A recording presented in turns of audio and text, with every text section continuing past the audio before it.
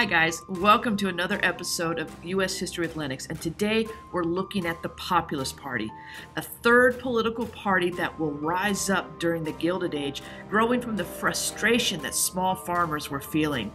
Corporations had started buying up small farms throughout the country and mechanizing them, and the small farmer couldn't afford to keep up, and they felt the government was leaving them behind. As a result, they start to organize, and the Populist Party is a result of that organization. So in this video, we're going to look at how the instability of the economy during the Gilded Age will lead to the creation of a brand new political party. Here we go.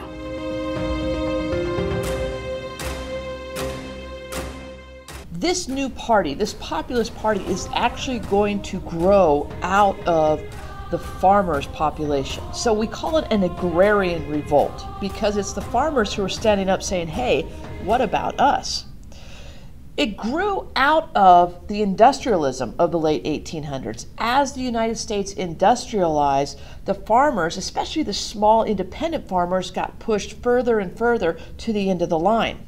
That's going to lead to the populism of the 1890s. And though populism doesn't last long in our country, it does influence a whole new movement in the early 20th century called the Progressive Era. So let's take a closer look at why the farmers rose up against the industrialized society that America had become. During the 1800s, small farmers were the backbone of the American labor force. In 1888, you can see we had nearly 8 million farmers in America. But by 1900, that number had dropped by at least 50%. And a lot of it had to do with the problems that you faced as a farmer. First of all, the conditions you had to work under, the environment, the weather, and not having any control over that. Prices for grain and cotton were rapidly dropping due in part to the tariffs that were being initiated by the government. Railroad rates were growing significantly. A lot of that had to do with the fact that the small farmers could not compete with the large pools of company that were coming together to get discounts and rebates. The farmers didn't get that. On top of that, the government was working to deflate the economy to keep prices down. Well, that's going to hurt the farmer in the long run. And so the farmers are going to start lashing out at the banks. They're going to start lashing out at other merchants, the railroads, the monetary system, the government, anybody who would listen that could help them. The other thing that was really hurting the small farmer was technology. And the reason why is more technology increased agricultural production, which on the surface sounds like a really good thing, except this increase leads to a surplus of grains and other farm products. And when you have a surplus of a product, that drives the price down. And the last thing the farmers need is another reason for low prices. So it really sucked to be a farmer during this time. There's no other way to put it. If you look from 1865 to 1913, all this area in red on this graph is time that it cost more to be a farmer than what they made. Meaning that the farmers were losing money consistently from about 1885 all the way to about 1907, 1908. So it's no wonder that so many people were leaving the farms and heading to the cities for jobs, and why urbanization was just taking off during this time period. On top of that, the farmers didn't have anybody they could turn to. If you remember from other videos, monopolists had formed trusts and laborers had formed unions. And the idea was they had this big group of people who could work together. But the farmers didn't have that.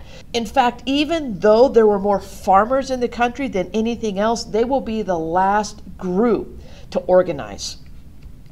But when they do organize, it's going to start first as a social movement with the Grange, but then it's going to evolve, and it's going to evolve into an economic movement called the Farmers Alliance, and then eventually a political movement, a new political party called the Populists. When we first look at the social movement, the Grange, it got its start in the South and in Texas. It was an organization of white farmers coming together. And like I said, initially it was a social movement, but they start to realize that in numbers, they can get things done. And so they start forming co-op associations. And they actually start passing local Granger laws, which set transportation rates both for long and short trips. And they also set max limits that could be charged to farmers for storage of excess grain. Now, the Grange movement will start to decline by the end of the 1870s, but not before they have an effect in America. And that effect comes through some pretty significant Supreme Court decisions. In Munvey, Illinois in 1877, the Supreme Court upheld Granger laws, saying that states had the power to regulate business and set price ceilings, such as they did for the storage of grain. Later, however, in 1886, Wabash and the Pacific Railroad Company is going to sue the state of Illinois, and the Supreme Court is going to say, hey, wait a minute. Individual states can control trade or business within their states, but it's the U.S. government that controls interstate trade. And interstate trade occurred every time a railroad line crossed over a state line. Economically is the next step for the farmers. The Grange died out, but by the 1880s, you start to see an economic alliance start to build. It was called the Farmers Alliance, and once again, it gets its start down in Texas. But there's also a Midwest Alliance, and they're going to merge together to become the Farmers Alliance. They're going to have more political and economic goals than social, like the Grange did, and they're actually going to run candidates for office. By the 1890s, members of the Farmers Alliances controlled 8 state legislatures and had 47 representatives in Congress. The farmers are starting to build a voice. The Farmers Alliance came together, and they're going to put together a platform that's called the Ocala Demands. It's later going to evolve into what's known as the Omaha Platform, which was the platform for the Populist Party. And their key planks, I guess, of their platform was they wanted the government to do something with the monetary policy of the United States. Basically, they wanted to see the money supply increase. What an increased money supply does is it creates inflation. And inflation devalues the dollar. So now the farmers in that state have a cheaper dollar to pay off their loans. And it will also help them manage their debt and be able to get more loans. Because in case you didn't realize it, farmers are dependent on loans for their success. The Ocala Demands also called for help directly from the government. They wanted the U.S. government to create federal storage sites for the surplus grain that they had in their possession. And on top of that, they wanted to take power away from private, large national banks and have the government set up sub-treasury banks throughout the country where farmers could get loans directly from the government at a much lower interest rate. These were the primary demands of the Farmers Alliance in the 1880s. And as we go into the election of 1888, some of these demands are actually going to be debated between the two candidates, Benji Harrison and Grover Cleveland. Now, Grover Cleveland is going to campaign on lowering tariff rates, which would be a direct assistance to the farmers. And you're going to see that this idea of a tariff is going to be the division between the Republicans and the Democrats.